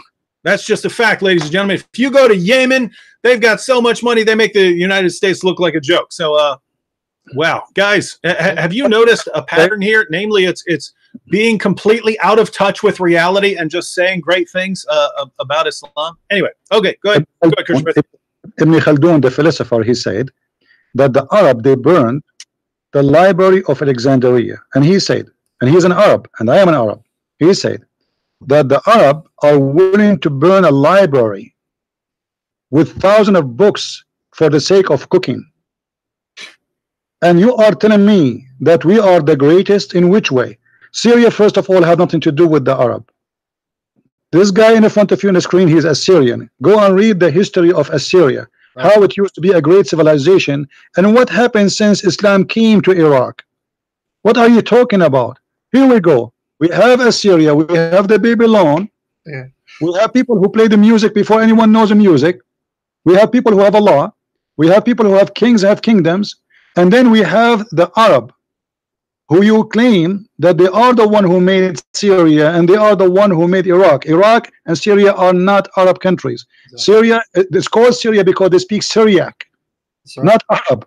Isn't it obvious? So the Aramaic are one of the oldest nation in the world who learn how to write, how to read. While you're a prophet, if your God is about education, he should teach first his prophet how to write, how to read according to you. So how you are a person who brought knowledge to the mankind, but yet your prophet himself, until now he's dead, he did not go to school. And he come with miracles like that woman, she have a sperm coming from her ribs, and the man have a sperm coming from his backbone. Wait, CP, you're telling me that's not true? All this time, that's where I thought it came. I thought too. What's wrong with you, CP, man? You're destroying my world, man. I thought all this time that's where it came from. Yeah, kafir. Unbelievable. And you know the funny, today we were talking about scientific miracles, you know. And by the way, one of them he mentioned that the Quran speak about the preservation of the Pharaoh. You remember this story? I don't know if you remember. Verses 1992. Oh yeah, it's a miracle. Yeah, chapter 10, verse 1992. Yeah. How this is a miracle? The pharaohs are preserved by doing surgery for them. Allah did not preserve the pharaoh. And which pharaoh Allah preserved? Same time, the verse says that Allah, he saved his body from what? So to be exposed But he did not say he saved him for mankind for centuries to come. He said at that time so people will see. But which Pharaoh, where, when, how? Obviously Moses was not exist at that time, because Moses at that time he met with the Samaritan. Exactly. So he comes at the time and the divided kingdom of Israel. So you're right. By the way, CP, I want to ask you something about that. In chapter 10, verses 90-92, it says that Allah will save him in his body. Doesn't that mean that if he's going to save him in his body, that means he's not going to drown? But well, because what does it mean to save you in your body? Well, you know, we go or like the Muslim, they will say to you that you know, he saved his body, but not, he is dead, but his body exposed in the shore. But that will not make any sign. I mean, there's what is the sign in there? You know, if his body in the shore, well, a lot of bodies were in the shore. Imagine you have tsunami, and tsunami took everybody in the way. Then the water will go back, and then you will find thousands of bodies, not only one. So what the verse there is saying, supposedly, that Allah will make it as a sign, which means he will show them his ability in what he can do.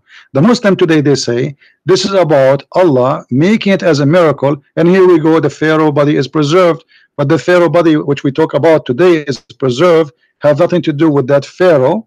And it is not the one who drowned, and it is not by Allah. It was by making a surgery, taking his stomach, taking his organs, and putting some chemical to preserve the body.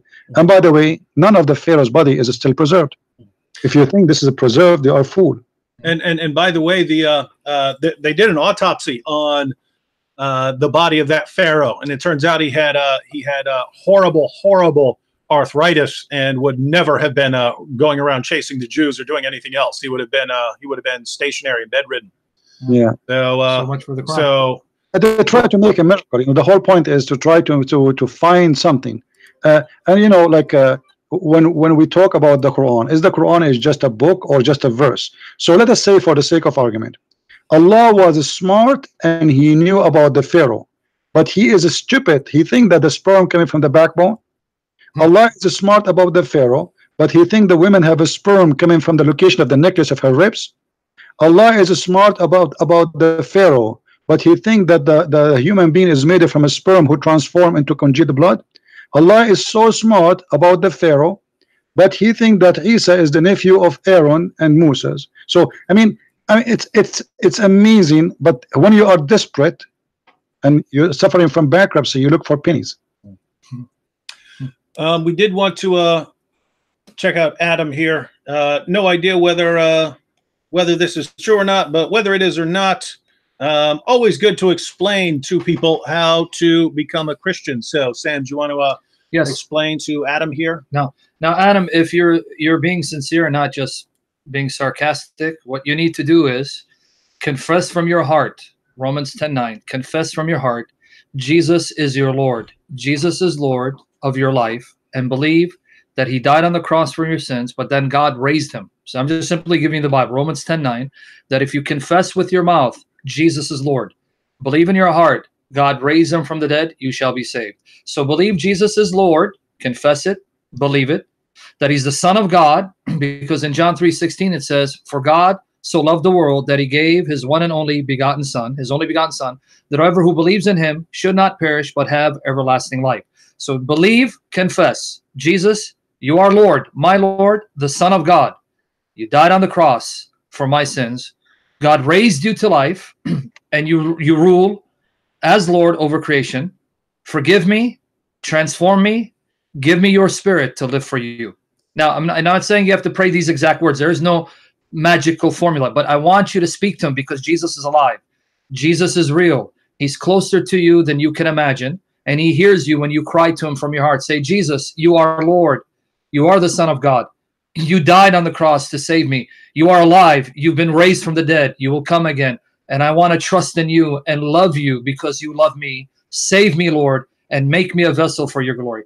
Say it from your heart. The Lord will save you, forgive you. Then find mature Christian brothers and sisters, because you need a family. You need brothers and sisters who will pray with you, who will love you, who will be there for you, and someone qualified to teach you the Bible. So unfortunately, not everyone is qualified to teach you the Bible, but study the Bible, learn the Bible, because that's God's voice. That's God's love letter to you. Find a solid man of God who knows the Bible, who can teach you, and solid Christians who can be family, because you need a family to support you.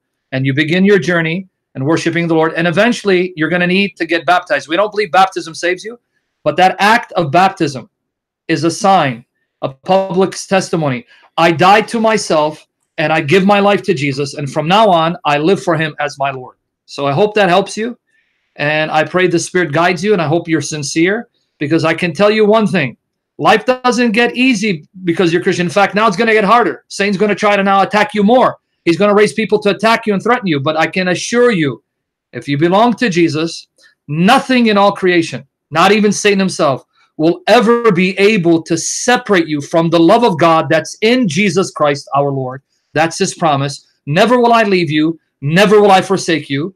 And I will not leave you fatherless. I will come to you. And Jesus says, because I live, you will live also. He loves you more than you can imagine. Trust in him. He created you so you can enjoy him and be loved by him. So turn to Jesus. You know, Sam, I have a question for you. Yes, sir. This brother here, he want to be Christian. Are you saying he have to be sincere, not only saying Shahada?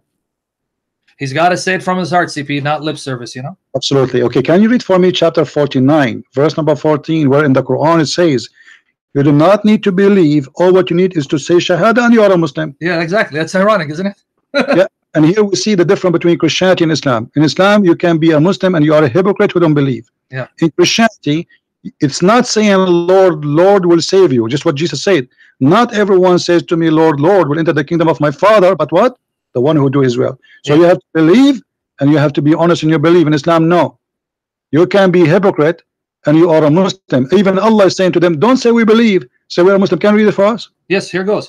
Chapter 49, verses 14 and even 15. It says, the Bedouins say, we believe. Say, you believe not. You don't believe, but you only say, we are Muslims. For faith has not entered your hearts. But if you obey Allah and his messenger, he will not decrease anything in reward for your deeds. Verily, Allah is the forgiving, most merciful. I can read the next verse if you want, or you want me to stop there? Here there is a false translation. Yep. It doesn't say you say, it says Allah is saying to them, but you should say we are Muslims. Qulu aslamna. Don't say we believe. Allah saying, Allah talking. قالت الأعراب آمنا قل لم تؤمنوا ولكن قولوا أسلمنا ولم يدخل الإيمان في قلوبكم. The Arab, they said, we believe. Say to them, you did not believe. Well, but you should say, we became Muslims because faith never entered our heart. And here, this is the question. How you, Allah saying to them, call yourself Muslims, and yet you're saying faith never entered your heart. Yeah. Yeah. Amazing. Well, that's Islam. That's CP, you still don't get it. In Islam, torture is merciful. Irrationality, being illogical, that's logical. What's wrong with you? I guess the sperm didn't come from your mother's necklace. And being a liar make you a believer. Thank you. It says be a liar, say I am a Muslim, but you don't believe. Obviously they are hypocrite. They are not. They got scared. And why those Arabs they say that? You find the answer where Muhammad he threatened them. He says if you don't convert to Islam, you know, if you see the chapter 48 verse number 16, say to the Arab, you are going to be invited to fight people of almighty warriors. So either you convert or you die. In chapter number 49, it happened. They converted to Islam, and they said to Muhammad, we believe. He said, you cannot fool me. I know you don't believe. You are just Muslim. That's it. So Muslim means you're not a believer. Beautiful. All right, guys, we should be wrapping up here in the next couple of minutes, but we do have one final outstanding proof that Islam is true, something that will school both of you indisputably. If you claim that Prophet Muhammad, Allah's prayers be upon him and peace. He said prayers too. He said something. Yeah. If you claim that Prophet Muhammad was fake, how did he perform the splitting of the moon? Check, Christians. How did Muhammad perform the splitting of the moon? Plat out. Checkmate. You shish kebab, Abdul. Actually, this one is a proof that Muhammad is a false false prophet. Why? Because he prophesied that this is the judgment day. What it says in Arabic. اقتربت الساعة وانشق القمر. Chapter 54, verse number 1. Question: did the judgment day come? No. When Muhammad he said that? 1400 years ago. Secondly, did the moon split? No. That means Muhammad is a false prophet. When you say the moon split, Muhammad he saw an eclipse, and even the hadith confirm that when the prophet he see an eclipse, he used to run, and one of them actually almost he run naked just because he saw an eclipse, and he start bowing down many times, praying and terrified. So you see the eclipse, you think the moon is split, and then you claim that this is a sign of a judgment day. That will make you a false prophet, and this is what David said in the beginning, right? There's what the Bible says about a false prophet: prophesy in the name of the false god, or even give false prophecy. You know, I mean, here we go. He prophesied in the wrong name of the wrong god, and he gave false prophecies. So how even you mention this? If I am you, I will hide it, because Muhammad he claimed that in Arabic it says اقتربت الساعة. He did not say judgment day is going to come. No. He says it's almost here, almost. And the moon split. So what the moon split was a sign of the judgment day. So how a sign of judgment day started 1400 years ago and nothing happened? Who is the silly here? Yeah. You see, he did not say. And by the way, when you Muslim they say the prophet he split the moon. Where in the verse it says he split the moon? And where it says even Allah split the moon? Yeah. No, doesn't say that. Yeah. It's report what happened. It's report that the hour became so close and the moon split. It doesn't say who make it split. It doesn't say who did it. In the same time, it never happened, because if the moon split, by the way, the moon will be destroyed.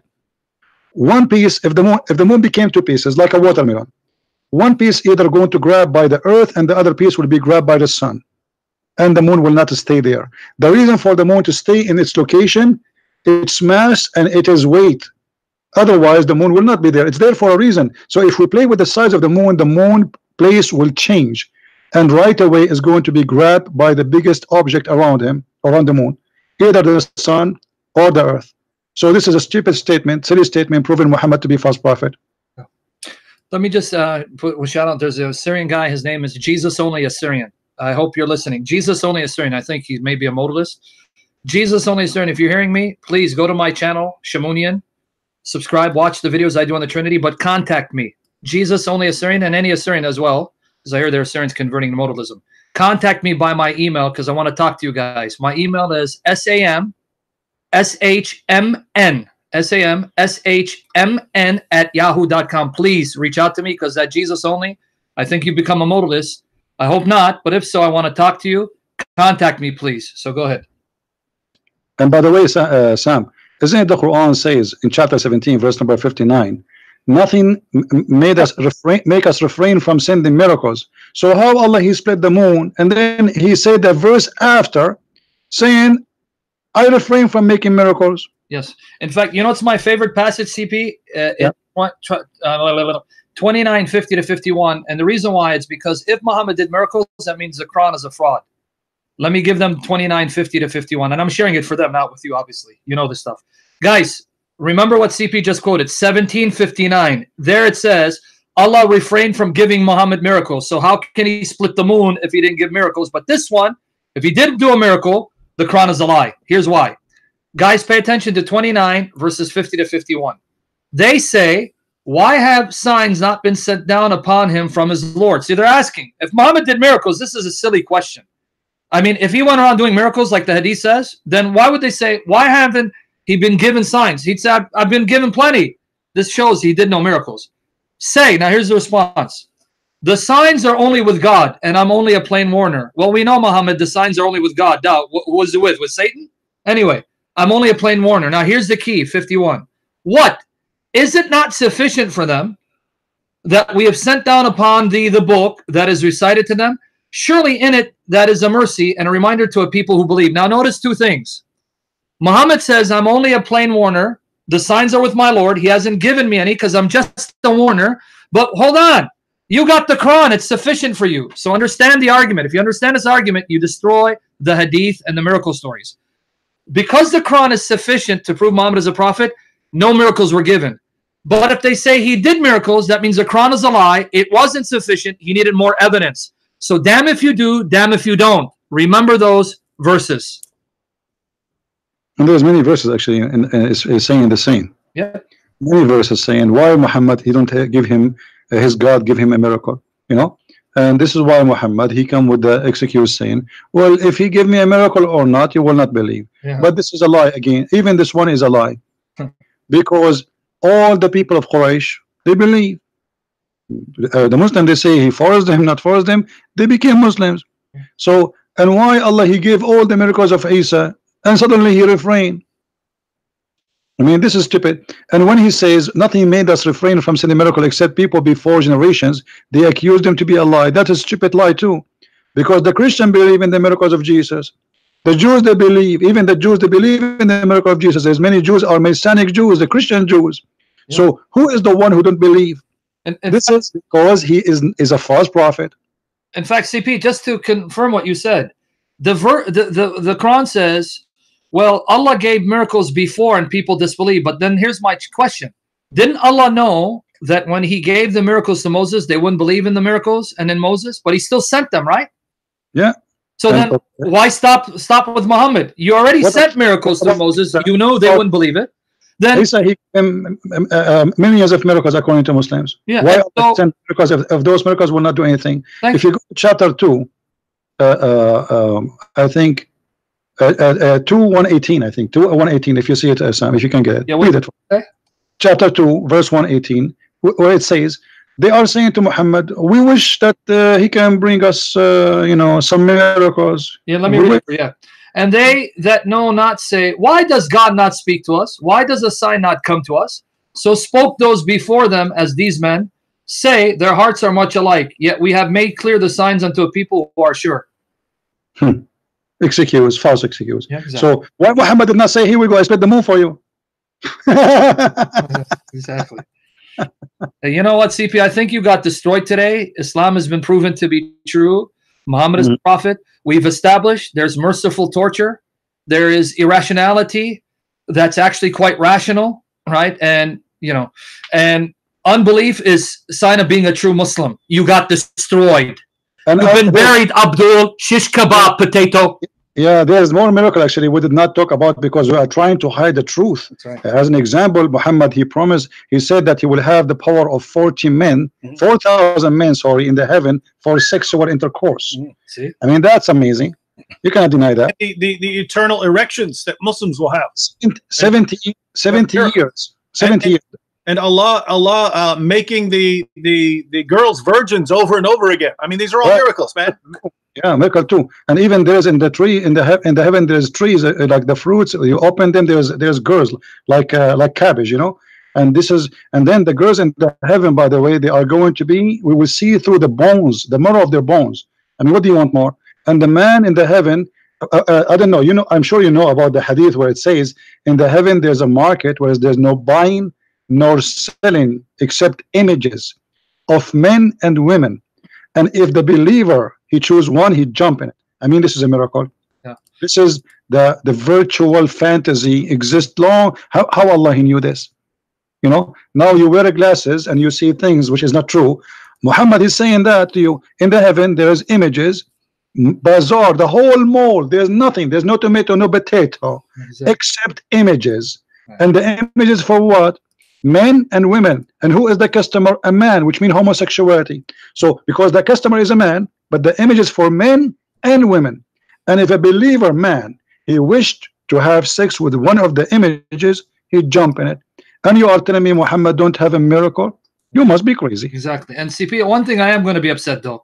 I was told that if you go to paradise, you won't need to go to the bathroom.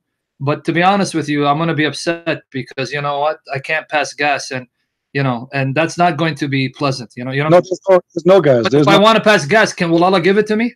No, there's no gas in the heaven, and there's no pee. But here we have a problem. You better gas up here. We have no gas and we have no pee. So what the man who will have orgasm, he will give what? A glue?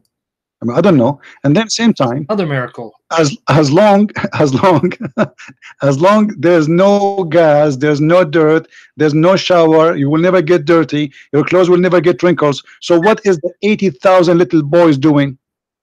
We're gonna play harps together. We're gonna play tag, and we're gonna play Monopoly. Remember, whatever I want to do. Why they white? Why they are white like pearls? What about why they are white and they are so, describe them as very beautiful, pretty, and why they will not bleed? Yeah. So, and not only that, what about the child abuse?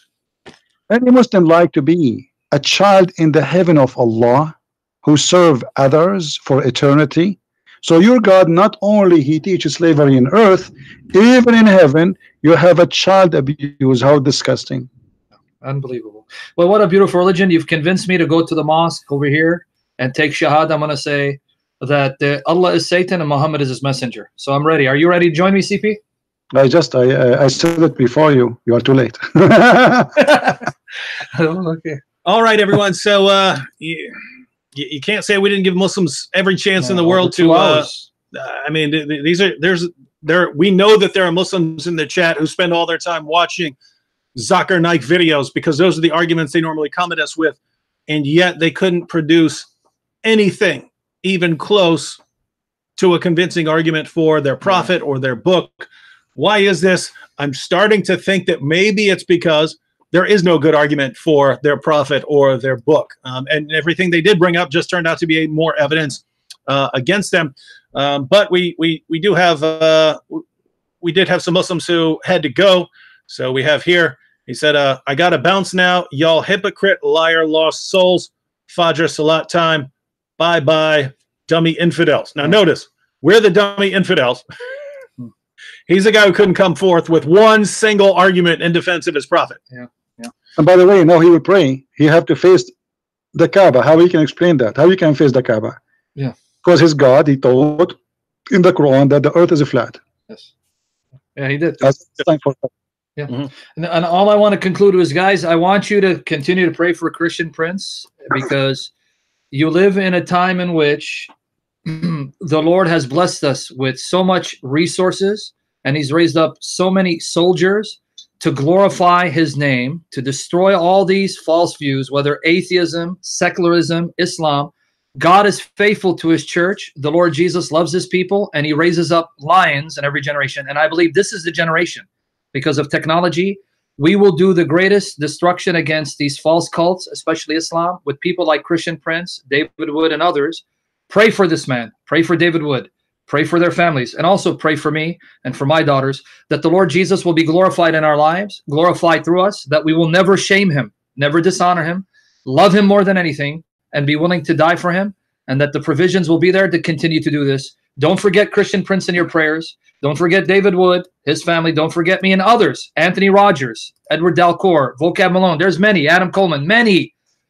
Pray for your soldiers. If you've been blessed by CP and the rest, pray and consider supporting them financially. But most importantly, pray that we never shame Jesus Christ. Never fall from favor. Never compromise. Never sin and shame the Lord. To love Jesus with all our hearts, our souls, our strengths, our minds, and be willing to die for him because Jesus is worthy. And I want to thank Jesus for Christian Prince. Thank my Lord Jesus for David Wood, and thank him for all the other brothers and sisters, and thank him for you who support us and pray for us and are doing this work. And I thank Jesus for counting me worthy, his profitless servant, to be used for his glory, because I cannot imagine, CP cannot imagine, David Wood cannot imagine life without Jesus. We love Jesus, and we love you, Son of God. So thank you, Lord, and thank you. Amen. And Christian Prince, I pointed out, everyone, that Christian Prince is the links to his sites and his Patreon are in the description box. So be sure to click on some of those. And Christian Prince, any final words for everyone? Well, I want to say thank you, David, for having me, and I'm glad to have brother Sam, who is a great warrior too. And you know, we are here doing our part. Now, you Christians who are listening, you should do your part. And your part, do whatever you can to support those who they are doing the work for you. And here we know we have David and we have Sam, and all of us. We knew that if we are three of us talking here to ourselves, then our work will not be really so much active. So this is why having you, all of you, is a blessing for us. And I believe that the Lord, He blessed us with having 2,000 people listening. Yes. The Messiah, He have in the beginning 12 only listening. Yes. So we are blessed. So I wish and I pray that every one of those 2,000, he will be a disciple of Christ, and he will carry the truth, and he will share it, and the truth will set you free. And the only truth we have is Jesus the Christ, the Son of God, God our Father, God the Son, God the Holy Spirit, three-person, one God, and we are again, and we don't believe in stones, and we don't kiss stones, and we don't bow down to anyone save God. Thank you very much. Tell them when's the next time, because they want to know schedule for next time. Well, you and me will probably be live again, probably tomorrow. We should do this again sometime. Maybe we announced it ahead of time. We announced it yesterday that we were going to do this, that Muslims were going to have an opportunity to defend their prophet. Maybe we didn't give them enough heads up. Yes. So maybe, again, yeah, when Christian Prince is free again sometime in the near future, we'll do it again. Give Muslims the opportunity to bring forth their best arguments. They can go. They can start now. They can go start watching their Zakir Naik and watching their D-Dot clips and watching all these these brilliant Muslims, these brilliant Muslim apologists and their arguments, and bring them here, share them with us, and we'll give you another opportunity again to talk to thousands of Christians, because again we had 2,000 people here live, God. but tens of thousands will watch this afterwards. So you'll have an opportunity to share your best arguments for Islam with tens of thousands of Christians, and we're going to give you that opportunity. So why would you want to take that? No, this guy emailed Ronnie. I sent you the email in comment section. Sam SHMN @yahoo.com, and Jesus Only Assyrian. Contact me.